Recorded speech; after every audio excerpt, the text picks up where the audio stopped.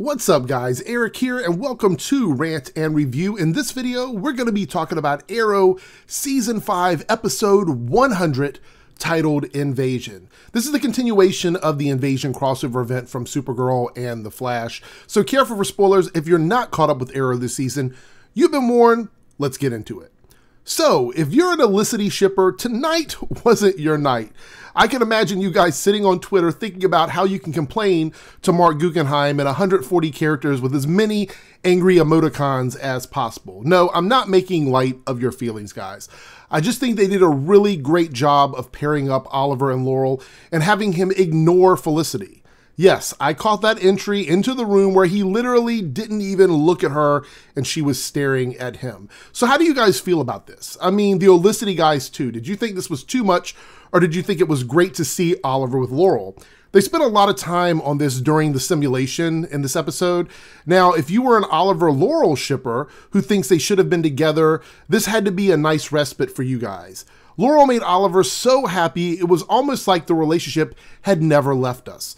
Give me your thoughts in the comments. Now let's talk about the invasion stuff, the stuff outside of the simulation. Cisco and Felicity, along with Team Arrow, the new recruits, are working together to try and get some info on where their friends are using Dominator tech. This is very Independence Day, in my opinion. That's what it felt like. With some stumbles, they finally get information in the form of Laura Washington. I hope that's her name. It was only mentioned once and I jotted it down really quick. They call her Cyberwoman or Cybergirl, I believe. And the only character from DC Comics that this would be or could be like is LaTanya Charles. But that was tied up with the Cyborg character and didn't really have much relation to what we saw on the show other than visually looking the same, in my opinion.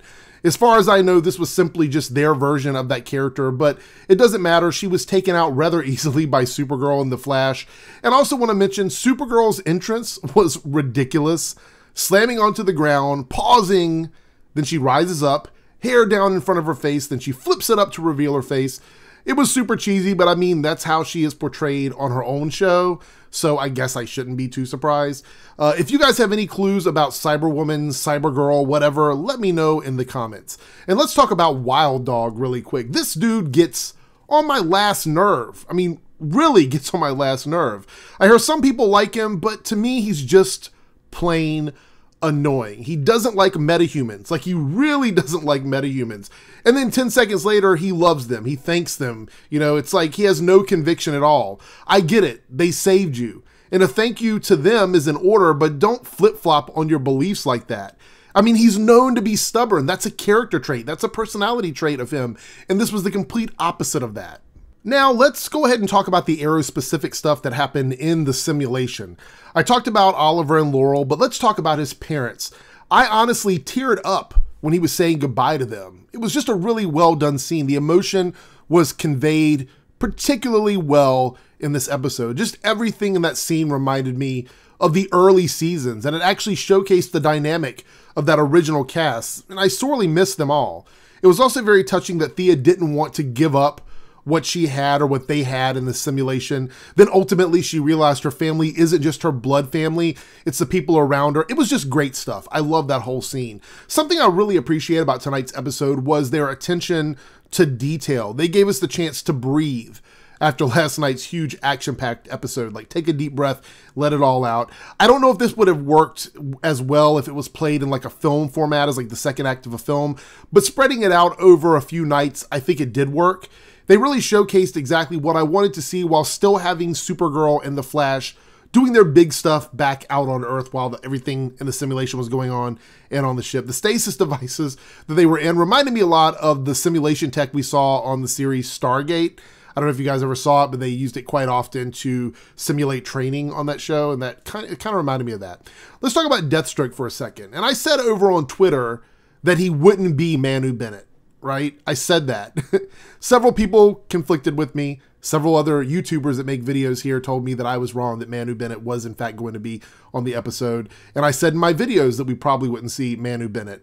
I was corrected by people who said that Manu would in fact show his face in the episode, and he didn't. I don't think it was him. Then we got a really tiny scene with Deathstroke, then a big action set piece towards the end. No speaking parts, no mask off moments. He was literally there just to be a figment of Oliver's memories. It was cool to see him, but there was a certain charm that Manu brought to Deathstroke that was completely lost. Part of what made him such a great villain was the conflict that he had with Oliver on a personal level, not just while he was wearing the Deathstroke outfit. And I think this was a missed opportunity, but it's kind of expected. Manu Bennett and the showrunners don't really get along, so no big surprise. I also think we got a big hint about Prometheus tonight. So my brother and I, we talk regularly about who Prometheus may be. The most logical choice is the comic book choice. Tommy Merlin is the Dark Archer. If it was that obvious, would they go with him, is what I'm thinking. Like, okay, this is the comic book version. Would they just go that route? Plus, he died in the show, so it'd be hard to explain him coming back without confusing people. Now, another name that's been tossed around quite a bit all over the place in certain circles is Walter Steele. He is, in fact, still alive. The show never really gave him a send-off, so as far as we know, he's still alive. And I was skeptical about Walter at first because his name hadn't been mentioned in ages. Whereas Tommy was a memorable character, but Walter, a lot of people had forgotten about him. However, tonight when Oliver and Robert were talking in the alley, the name Walter Steele comes up out of nowhere. Now, they could have used anybody's name, but they used Walter Steele. Odd, but okay. I mean, it's just a name drop. But then we get another hint. Right after his name is mentioned, a man wearing a black hood that looks a lot like Prometheus bumps into the two of them. Coincidence? I'm going to say maybe not. This could be a very subtle hint they're giving us now, but I'm feeling a bit more confident that it could in fact be Walter. I still think Tommy's in the running, but it's looking like Walter may actually be Prometheus. It was also really nice to see Diggle in the Arrow suit. That was a very nice touch. Ray having no suit or powers in the sim was hilarious. I kept thinking, what is he going to do? He doesn't have his costume. The big action piece at the end was nicely done around the water fountain. We got to see Deathstroke, Malcolm, and Damian, which made a nice trio of big bads. I think they should add Deathstroke to the Legion of Doom. And the thing is, I feel like Damian Dark is much better without his magical powers because it brings him down a bit and just makes him a well-dressed assassin, which I think is really cool. And I think I would have liked him a lot better in his season if that's would have been the case. I mean, a little magic wouldn't have been bad, but he was just way overpowered for that season of Arrow. So much so that they couldn't really explain, all the stuff. But I digress. I'm going off on a tangent here. I think they should add Deathstroke to the Legion of Doom. I really do. I like him. He's more of a loner. I get it, but wouldn't it be cool to have him on the Legion of Doom on Legends of Tomorrow? The escape from the ship at the end was cool. The alien CGI was much stronger on Arrow than it was on Flash, in my opinion. They were saved by the Wave Rider, which makes me wonder, you have a time ship. You can't just go back 24 hours and take minimal risk to try and fix things. I mean, just a tiny risk. I mean, otherwise it's alien annihilation. I mean, I would think that's more important than the continuity, I mean, they've messed up before, right? But I guess they scolded Barry, so they weren't going to do that. I don't understand all of these time travel rules with the Legends. Jump ahead and actually see what's happened. You're in the future. You're not affecting your present day.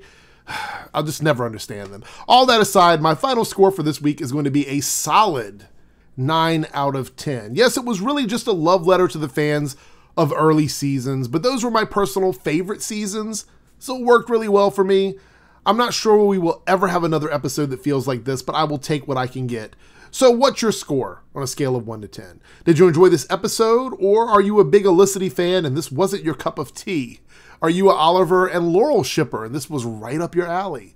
Let me know in the comments. Agree or disagree with anything I said. It's all good. Just let me know down below. Don't forget to like, share, and subscribe. And if you're new to my channel, I make videos like this all week long, all month long about the TV shows and movies we love. Click boxes, click circles. Help support my channel by showing a little love. I'm sure you'll enjoy whatever you see on the screen. All right, take care, guys. Have a great day. Have a great week, and I will see you later.